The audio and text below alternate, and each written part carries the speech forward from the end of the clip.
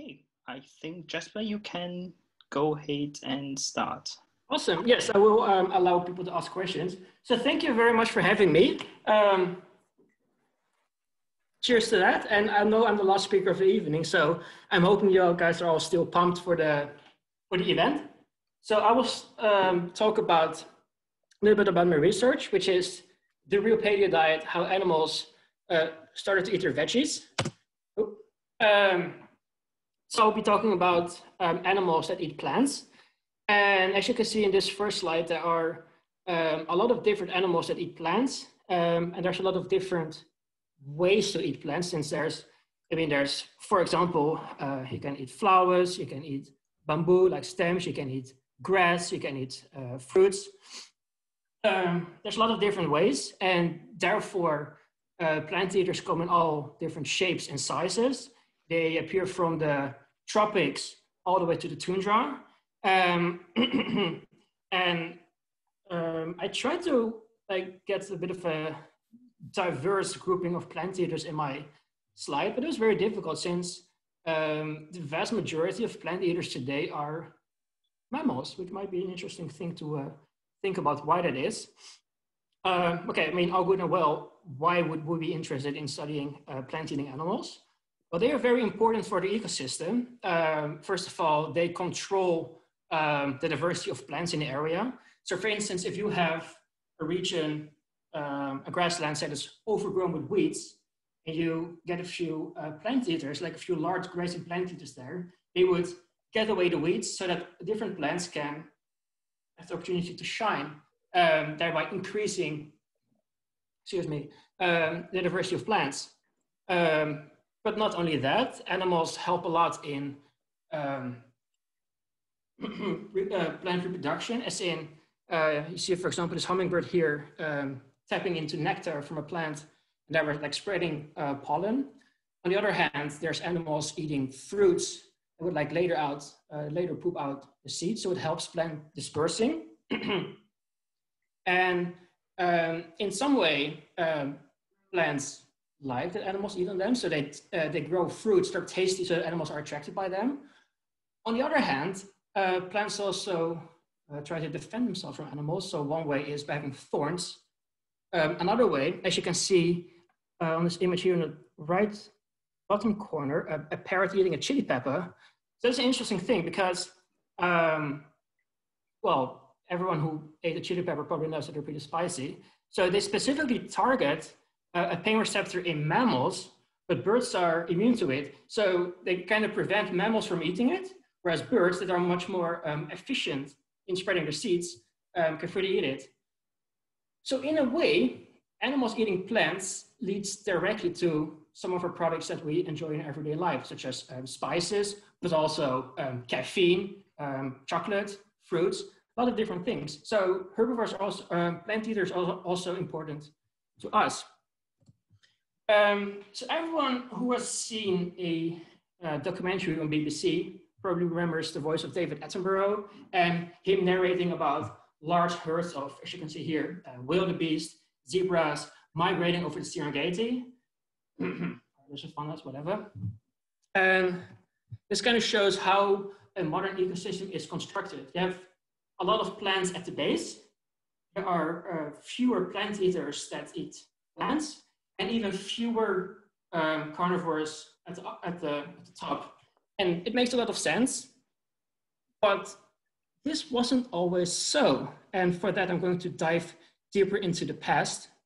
But first, does anyone have any questions? Anyone want to talk about another plant eater, for example? No? I guess not, okay. So we're just going to talk about the origin of plant eating. And for that, I always think it's useful to put in a sort of, time schedule for a sort of overview. So that's what I put here on the left.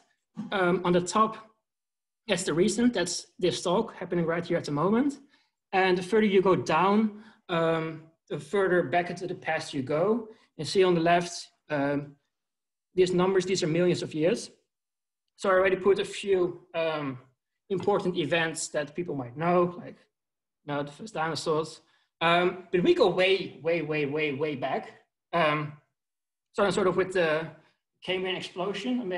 People may have heard about it. It's the first time when we see, excuse me, a huge diversity of animals, all in the water. But it is about to change. Obviously, the first thing you need to become a plant eater are plants, and ideally in a huge quantity. But the first plants already appear pretty early on, so roughly 450 million years ago.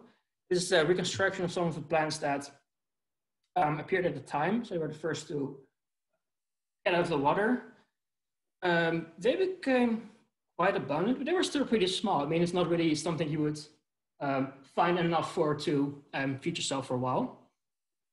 But shortly after, we already have the first proper modern flora, which means we have trees with leaves, we have shrubs, herbs. Basically, every plant type you can think of today was already present 400 million years ago. There were different species of plants that we know today, but they essentially did the same thing. And around this time, we also see the first animals crawling onto land. First proper plants and first animals on land. So it didn't take too long before insects starting to eat plants. There's a lot of fossils of, say, roots, of stems, of leaves, with like tiny little bite marks of insects on them. And researchers are able to determine, based on these bite marks, what sort of insects were causing that. But yeah, so far, there were only insects doing that. It took, well, another whopping 50 million years before other animals started to eat plants.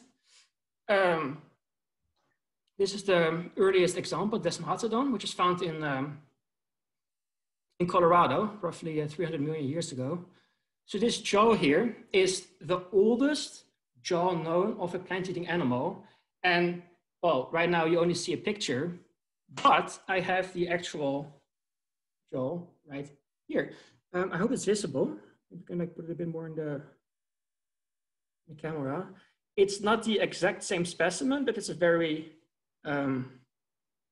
similar animal. I will talk a bit more about it later. So the point I want to take across is it took 100 million years between the first plants and animals on land and animals actually eating the plants. So why did it take so long? That's going to be the next part. Are there any questions? No, I think I saw the chat flashing. Everyone is really amazed by your fossil, by the fossil. I just find some random fossils here in my office. I mean, this is like a plan B, but whatever. You know, it works. So more about this fossil data. The key word, why is it so difficult to eat plants, is cellulose. Cellulose is a compound, a very complex molecule consisting of different sugars that is very common in the cell walls of plants. It's a very complex molecule. It's very difficult to break apart and very difficult to digest. That's all you need to take from this slide, basically. So we, as in most animals, do not have the capability to digest cellulose ourselves. In order to do that, we need specific microbes in our, some animals it's in the stomach, and others it's in the cecum, which you see here, which is right at the end of the small intestine.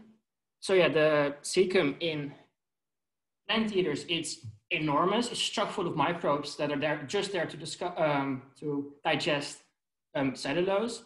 As you can see, the intestines are way longer, way more coiled in a plant eater, or it can be actually up to 10 times as long as its own body. And on the other hand, we see here the schematic image of the digestive tract in a fox. It's basically a direct tube from its mouth to its butt crack. It's very short, doesn't really do a lot. So this is the key. You need specific microbes to digest cellulose. But how do you get that? all animals, or most animals, are born without these microbes, they're born sterile. And this is usually cited as the reason why it took so long, because animals first had to gain these microbes. So one clue is in modern reptiles that eat plants, not a lot of them, but in the ones that do, they start out their life eating insects. Before, insects were the first to eat plants. They actually had the microbes to digest it. So one of the leading hypotheses is that animals gained these microbes by eating insects, and then it was passed on that way. Also, some reptiles eat poop of their parents or other adults to gain the microbes. And fortunately, in mammals, it is just passed on through milk. So it's makes it a lot more convenient. So that explains that part. Let me see. Any questions? No? We cannot digest cellulose, by the way, but it's very helpful in aiding us to digest anyway. Okay. Oh yeah. I should also say here that while the gut is a very clear way to distinguish between a plant eater and a meat eater, the guts themselves don't really preserve. They don't fossilize. We don't find fossils of the guts. But in order to host such a large gut, you need to have a pretty broad rib cage to allow it in your body. And that is something we can find in fossils. So we have questions from Adriana. Yes. Adriana, would you like to? Yeah. Hi. So I was wondering, when you were talking about, how plant eaters have the bigger cecum, I think it's called, and meat eaters don't. So do you know, in humans, like, does the size change depending on if you eat more plants, or, for example, if you're vegetarian and you don't eat any meat? That's a good question. So I talked about the cecum before. It might be a little bit a confusing term. In humans, it's known as the appendix, which, yes, doesn't really do a lot. So I don't know about anyone who has a larger cecum, less for being an infection or so. So I don't think it's a natural way of growing, unfortunately. Okay. Because I hadn't heard of it before, and I was just wondering if yeah. But yeah, of course, if humans don't have it like this, then yeah. Thank you. There you go. And also we have a question from Nina. How do we get the microbes if we don't breastfeed? Ines commented, kisses. That's also a good question. So I guess I think that question is specifically tailored towards humans. Like, every other mammal does do breastfeed. I think in our case, since we don't really digest cellulose either, it doesn't really matter that much.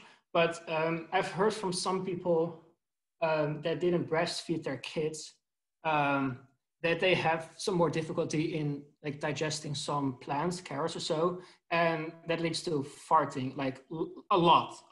So I'm not sure how to get the microbes otherwise, but I guess there's ways to do it. I hope that answers your question. I guess that's why breastfeed is highly encouraged.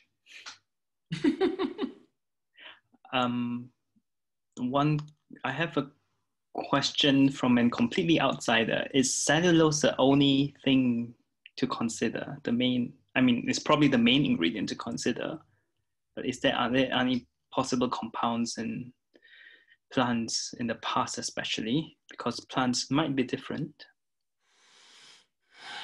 Well, yeah, I think it's like starch or so, but yeah, cellulose is the main one. Okay. Largely the main one. I can't even name others if that's understand. For. Right. Meanwhile, all clear. All clear, good. So with the previous slides, I was hoping to show you that it is pretty difficult and you need some adaptations to digest plants.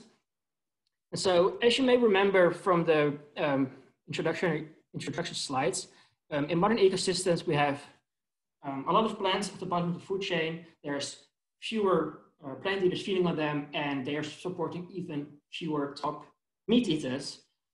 However, in the past, this was completely skewed, as in you had a lot of plants, you had very few plant eaters, and then there were more top predators. So what was going on?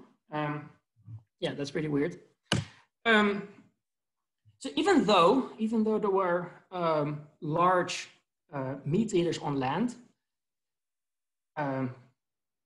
terrestrial animals, they still had to go back to the water to eat. There were like giant amphibians, like giant salamander-like animals.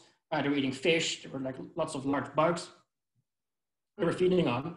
But yeah, the land was not that kind for them in terms of food supply, because, as I said, there were very few plant eaters. But let's have a look at them, because what was there, first of all, is Diadectes, which is closely related to the Desmastodon I showed you earlier. So these are pretty large, chunky animals, say around 3 meters in length. You can already see that they have this widely expanded ribcage I was talking about. So they clearly, or they probably had a pretty extensive gut. These guys were probably closely related to the ancestry of reptiles, and they were mostly they were living in lowland, marshy, large vegetation environments where they were eating, yeah, those sort of plants.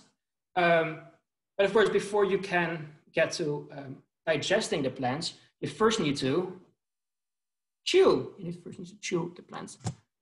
So I have a diagram of what the skull and the jaws actually look like, but it's probably better just to have a look at the actual specimen, because you guys are pretty excited about it. So I'll show it.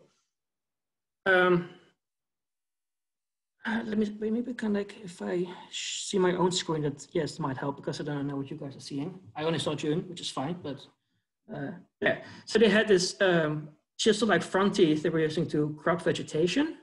That in the first place, and they had this, as you can see here, these pretty broad molar-like teeth, which they clashed together to the upper jaw and used it for grinding against it. They did a lot of grinding with their teeth. So even if you would look at the teeth closely with a microscope, you can even see the scratches of the teeth interlocking in each other. Very good chewing.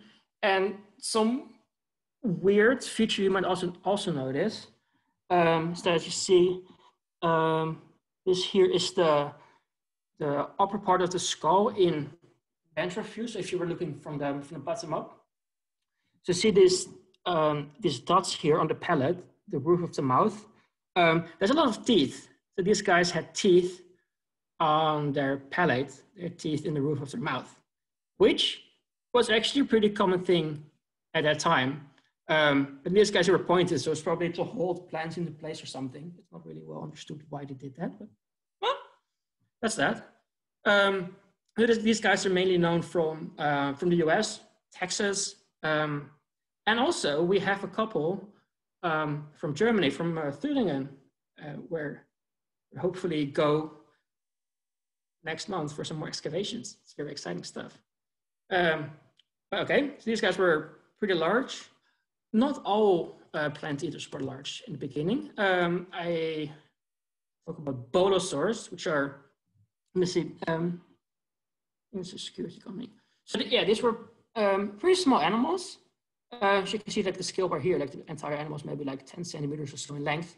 And these were the first animals that were able to run on the hind limbs. So even though they were mostly going around on all fours, in case of danger, they were able to flee on their hind limbs because it's like faster to run. These guys have very interesting teeth. So instead of the crushing teeth I showed you before, they had a pretty, well, like the base of the tooth was flat, and then they had a sort of cusp coming over it, which if you interlock that between the upper and the lower jaw, it's a sort of scissors to, cut the plants it's a very effective way of growing it. Like you can see they're pretty small. They have a very small gut as well, but since they were so efficient in chewing, they could kind of get away with that. But one thing I also want to note about these guys is that, well, in order to cut, you need to have two opposing teeth. You need to have a tooth on the upper jaw and a tooth on the lower jaw, because otherwise, if one is missing, you kind of, doesn't really cut. So they have a very extensive tooth replacement. It's like in every single tooth, for every single tooth, there's already a replacement teeth sitting there, ready to, when the tooth falls out, to replace it. It's kind of like a shark. It's a continuous tooth replacement. So the one I showed you now are very invested in chewing, but there's also another way to be a plant eater. Yeah, what to say, Cotyledorhynchus. Okay, these are the most bizarre animals I know. One of the most bizarre animals I know. So see, this tiny little thing here is the head, and that's its rib cage. It looks like it's completely out of proportion. It looks like they just put things together, but we actually have found complete skeletons of this animal. This is exactly what it's supposed to look like. It's not only that, also had this gargantuan forelimbs, which they probably used to, dig up roots, tubers to eat. Do we have a closer look at the skull? We can also learn about how they actually ate plants. So they had this very simple teeth in front of their mouth for cropping. And as opposed to the ones I told you before, these guys don't chew, they don't process, well, their teeth don't even touch each other. But instead, they have a very strong bony hyoid, which is a structure that supports the tongue. So we think these guys had a very strong tongue, which they use to rasp sort of vegetation to their palate, because it's chock full of tiny little teeth, like a shagreen. So they would, put the plants against their palate, against the roof of their mouth, and just rasp it around and swallow everything whole and let like the guts do the rest. Yeah, they're basically like walking fermentation fats. Although even that might not be accurate, because some people, there's like the very recent paper that suggests that these guys actually live in water, which, might be a reasonable explanation. Like, they have this very tiny head, very short neck. They have very limited feeding range, but if they live in water, it might help them with getting enough food. But yeah, the evidence provided in the paper is pretty limited, it's pretty poor. I don't really think that. Yeah, I really don't know what these guys actually did. And if I ever had the ability to revive an extinct animal, it's this one for sure. Like, no questions asked, no doubt. I will get my Cotyledorhynchus. They're awesome. Okay. So all the past animals I talked about were pretty rare. That was about to change with the Dicynodons. You can see here. So these guys were super abundant. They were found on every single continent, even Antarctica. Like they were everywhere. And wherever they're found, they are the most abundant thing you will find. And they also they range in size from rat, cow, ox, even elephant. They did everything in between as well. Even though most of them remained kind of small, like the ones you see here. And they were all like pretty recognizable by the fact that they had this short, horny beak, tiny little tusks, and a sort of elongated sausage-like body shape. Yeah, they pretty much all kind of look the same. But there's over hundreds of species of Dicynodons known. And these guys are true survivors. They actually managed to survive the most severe mass extinction that ever happened. That's right here between the Permian and the Jurassic period, 250 million years ago. Like 95% of life on Earth was devastated, demolished, destroyed during this time. But the Dicynodons survived. And not only that, they aced it. Like shortly after this extinction event, if you would go on a safari, like 80% of animals you will see are this. Yeah, you can't miss it, basically. But unfortunately, all good things come to an end. So same with dinosaurs. The last of their kind remained until the late Triassic, where they actually coexisted with dinosaurs for a brief moment of time, until they finally went extinct on the, 200 million years ago. Which I think is sad. I mean, I think they will make great pets. They're very cute, don't you think? I think so. But why were they so successful? The answer probably lies in their way to, again, process their food. So they had this, this is another one. Just have a couple laying them in my office, I know, right? So they were covered with a horny sheet, very sharp ridges around the edges. They were able, I think you can probably see that better on this image. They were able to slide their lower jaw through their to the rest of the skull. So they're able to go like forwards, close the mouth, and then a very long stride sliding back, which vastly increased the efficiency of food processing, which probably made them very successful. But yeah, so these were the first ones to achieve global dominance as being plant eaters. It's very impressive. Recapping, we went from a ecosystem that is dominated on top by meat-eating animals when we had the first plant eaters, but as soon as they started to diversify and increase and spread, we actually went to a more modern ecosystem where the terrestrial land ecosystem is not based on the water anymore, but land animals are able to invade the land further. And that's why the origin of plant eaters was very important for the evolution of modern ecosystems. Okay, and this went on. I told you about animals that chew and animals that don't chew. So this went on through the age of dinosaurs. On the left, you see a duckbill dinosaur. They've really took over the chewing guild, and they vastly increased the efficiency of chewing. That's what they've been doing. And on the other hand, we have sauropods, like big long-necked dinosaurs, which are my favorites. I'm a fanboy, I know. Which are more like Kutaidoringus in the sense that they just like grasp plants and just swallow it whole and let the body do the rest. And even though they were pretty successful, I mean, they were the largest land animals ever walking the earth, and they were also super diverse. But yeah, after they went extinct, nothing really took over that role anymore. Everything from then on took over chewing. So my take-home message for you is adapting to plant-based diets is challenging.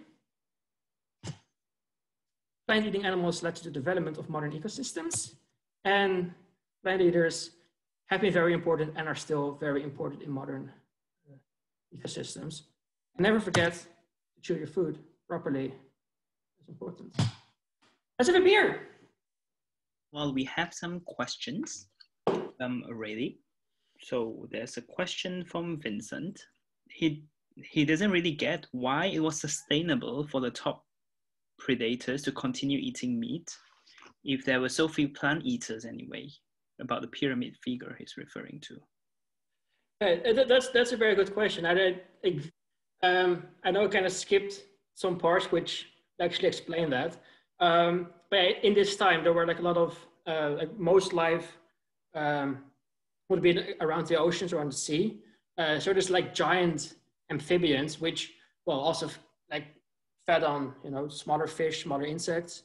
They got pretty large. They got up to like 5-6 meters. They were pretty good. So they were also carnivores or meat eaters themselves. They was a pretty good food source for a larger, predator on land. But, or if you're asking like, okay, but were there no plant eaters in the sea? Well, so I guess if you go like all the way back, you have algae or plankton in the sea, which, I mean, if they do photosynthesis, you might call them plants, but that's a bit of an iffy, shaky term. So anything that eats this plankton is not considered to be a herbivore, more like a filter feeder, carnivore. So things feeding, there are no plant eaters in that line, even though they go all the way back. I hope this makes sense. Does it make sense, Vincent? Could be an explanation. I'm really curious, Jasper, how is your research conducted? I mean, on a day-to-day basis? What are your research methods?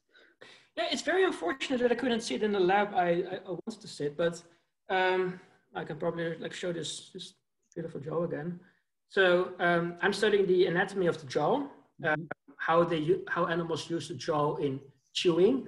My main interest is chewing. So I'm studying the anatomy in some more detail, but we also scan these jaws in a CT scan, which is essentially the same thing you use. When you break an arm or so, when you break a bone, go to the hospital, they make an X-ray, which is a CT scan. So I can basically look inside bones, or even if you have a slab of rock with a bone in it, I can extract the bone virtually. So I'm making 3D models of these jaws, and my final or ultimate question will be, how did these animals use their jaws? What is the most optimal way for them to use the jaw? And I think we briefly talked about it on the picnic as well. So I was using a tool we kind of stole from engineering, called the finite element analysis. You can forget it immediately. But the idea is that I would apply a virtual force on a model that I make. Then I can calculate how this force is distributed over the jaw. So where are the strong points, where are the weak points? And I can sort of model the effects of different chewing behavior, so I can see what is the most optimal feeding behavior of this specific animal. And I try to see if there's differences or similarities between different animals. And right now I'm still in the scanning and making the models part. That's taking a lot of time. It's a really nice fusion of methods. I think so. Yeah. Can be an engineer too after you finish your PhD if you want. There's a discussion ongoing in the thread. Did dinosaurs get drunk if they ate fermented fruits? Well, Thomas, the brewer of beer, said probably a lot of animals do this day of age, and yeast and molds are one of the oldest organisms before animals. He knows. He knows his stuff. Thomas really knows his stuff. But so to come back to this, we have found poop of dinosaurs where there's actually some fermented stuff in there. So yes, it's clear that dinosaurs ate it. Yeah, of course, you need to ask if you have like a 50 to 80 ton animal, how much alcohol would they need to drink before it gets any effect? That's probably a lot. So I would say it really depends on the size of the animal if this had any effect on it. That's a boring answer. I don't know. We can imagine. You can imagine. There's probably paleo art on that. Imagine what they felt at that. I would not be surprised if there's paleo art on that. Is there any other questions? Anyone wants to raise their hands or more in the chat? Otherwise, I will ask you one question. There is one question meanwhile. So a question of Amhed. He was wondering, based on your fossil tooth, is it possible to determine if terrestrial plant eaters arise as an adaptation of the carnivore amphibians? Example, oldest ones being less adapted to eat plants than the later ones. Right, okay. If I may like paraphrase the question, do you mean that, do you have like a sequence from, this is a purely carnivorous animal, this is a purely meat-eating animal with like super sharp teeth, and we see that the teeth change to a plant-eating diet? Is that what you're asking? Because if that is so, the answer is possibly, but it's unfortunate that we don't. Okay, wait. Okay, so you confirmed it. That's great. So basically, every animal needed to be, perfectly adapted to its own environment. So only if this sort of intermediate diet was working at the time. Also, fossils are pretty scarce. So if you want to have a sequence, you need to be extremely lucky. Like the fossil record is very patchy. So you might at one point have a carnivore, and then 10 million years later you find a herbivore, and you don't really have the things in between. So we don't know. It's the boring answer again. Sorry, I don't know. It's interesting. We just heard from Costas about some big data where there's a lot of data, and whereas for yours, it's as soon as you get one sample, it's precious. Am I right? I mean, people are doing big data analyses as well, like doing diversity studies over certain time scales. But yeah, there's a lot of biases you need to take into account. If you have, so like in some places you might have a very great preservation potential. So you find a lot of different specimens, and then in another place, it might be the same sort of environment, but you have less good preservational potential. So you find less animals, but it doesn't mean there were less at that time, they're just less preserved. So there's a lot of things you need to take into consideration, but those studies are being conducted. It's way over my head, really. I like to focus on the actual specimens themselves, right? So what brought you to this field? Well, that's a good one. So, like to this field, to paleontology, or to my specific plant eating question? Either. I would say to your specific plant eating. Okay. I mean, I got into paleontology being like, I want to do dinosaurs and nothing else, like probably every kid. But as soon as I entered this field, I was like, there's so much more, really. There's so much diversity of ancient life is amazing. So I really didn't want to focus on a specific group of animals. I wanted to tackle some more large-scale ecological questions where I was like looking at many different animals. And yeah, to me, the evolution of plant eating is a very big step in the development of ecosystems. Mm-hmm. But on the other hand, it's very underlooked. Yes. Underlooked, whatever. It doesn't receive enough attention. So really happy to join in. It does. We have more questions. Two more questions actually. One from Aina. Did the herbivorous dinosaurs also eat rocks to grind the plant materials like modern birds do? Yes. Yes, from a lot of them we know that because if you find like a complete skeleton of a dinosaur, you can sort of see what is in like the stomach cavity or in the gut cavity. And some of them there's actually rocks, and you might be like, okay, maybe the rocks fell in later. But the rocks are actually very well polished. So we know they've been in the stomach for some time, they've been digested, they've been etched. And these were actually rocks swallowed by the animal itself. Yes. Not only birds, it's also, even horses do that. Did you know that? Horses also swallow rocks to help them digesting. It's a very common thing, really. I didn't know all this. Now I do. Thanks all of you. Another question from Nina. What's the coolest specimen you've worked with so far? Oh, what's the coolest specimen I worked on? Do we need to answer now? I really don't know. We can move this to the mingle session, actually. Okay. Since we are right at the time for the mingle session, actually.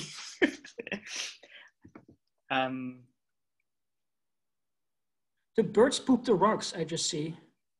Well, in my mind, bird poop is very liquid. I haven't seen any rocks in there, but I don't really know. Okay, well, I think we will well, not really end this, but we will end this official time. When we go to the mingle session, we can still continue to ask about this.